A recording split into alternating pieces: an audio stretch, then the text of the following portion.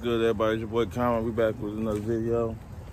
I swear, man, I don't understand a lot of people's logic, man.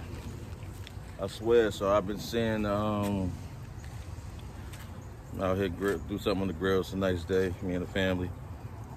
Been seeing a lot of rumors about us talking to the Patriots and the idea of maybe us throwing the deal together to maybe get Stephon Gilmore, the New England Patriots. Now I see a lot of people frowning upon it. No, which he's 30.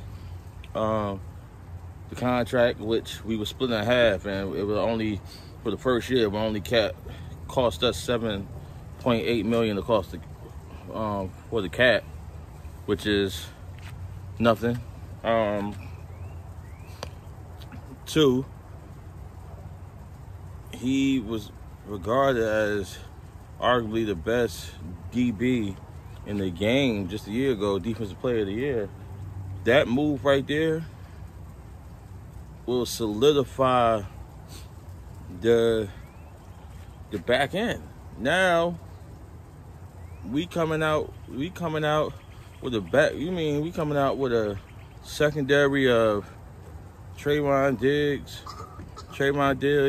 Well, Gilmore will be the number one. Stephon Gilmore, Trayvon Diggs, and Jordan Lewis in the slot. That's a complete turnaround from last year. We're already a better team. Look at the Giants. The Giants, last year, they acquired Bradbury to their young nucleus and instantly took off. So, like, when people say that they wouldn't do it, like, I don't get the logic of it. Like, that makes,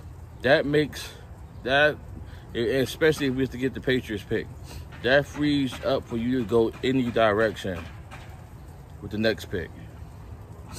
Any direction. Whether it's the second round, any direction.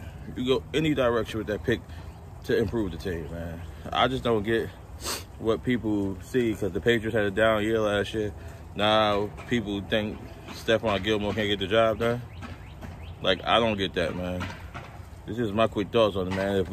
If that deal, because a lot of stuff be rumors, if that deal's on the table and we got a chance to get Stephon Gilmore, the Dallas jersey this year, to swap picks or just for them to move to the top 10, man, make that deal. Let's stop kidding ourselves. That's a deal that significantly improves the team today.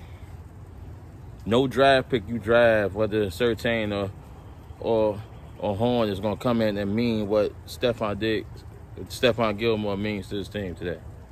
Yes, for the future, yeah, but it's a lot of DBs here that you could honestly get in the second and third round that will have even more time to develop, and they could be for the future. I mean, y'all let me know what y'all think in the comments.